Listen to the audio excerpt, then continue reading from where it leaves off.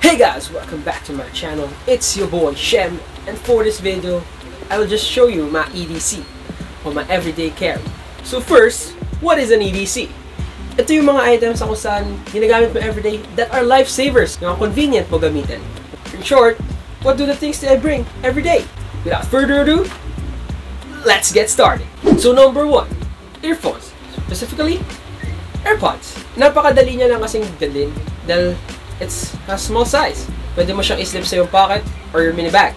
And it's very hassle-free to use dahil wireless nga siya. So you have to do is just put the plug there. Just that simple. With these earpods, you can just walk around, hear some music, you can receive calls kung paano mo man gusto. And alam naman natin, music is a part of our life.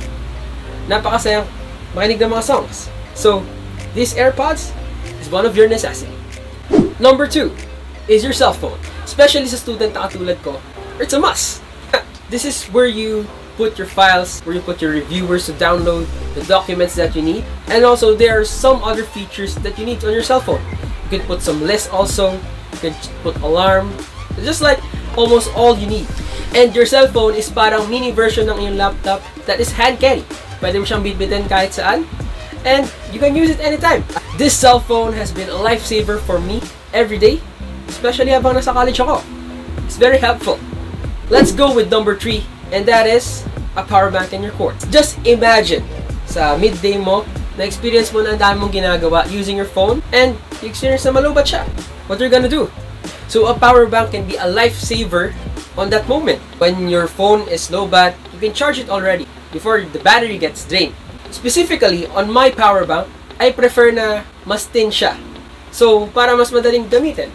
Mas madaling ilagay sa pocket, sa bulsa, or sa smaller bag na kung saan hindi bulky yung gamit mo para hindi mas mahirap bitbitin. So, let's hop onto our next part of our EDC, and that is a wallet. It's a part of your everyday. Trust me, lahat ng nanonood ng video na to, they're using a wallet. My wallet, I prefer it na manipis. Tulad dun sa power bank, less bulky pag binitbit.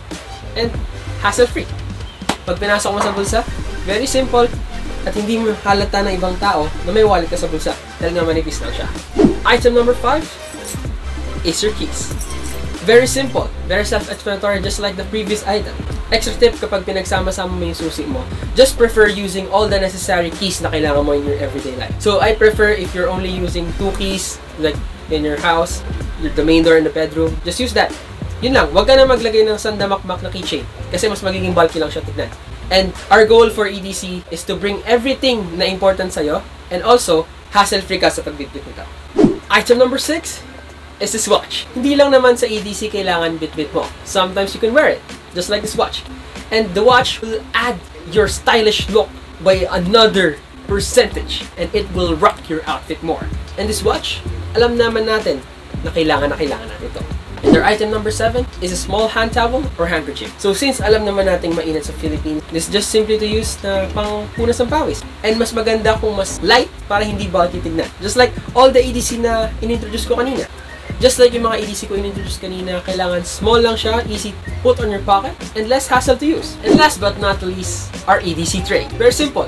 Dito natin nilalagay yung mga EDC stuff na kailangan natin. And mas maganda, I prefer you, na isang container lang. Kasi kapag nasa isang container lang, pagising mo sa umaga and medyo late ka na, you can just get the EDC tray, put all the stuff there, kunin mo lahat ng items, and may mga items na hindi ka makakalimutan.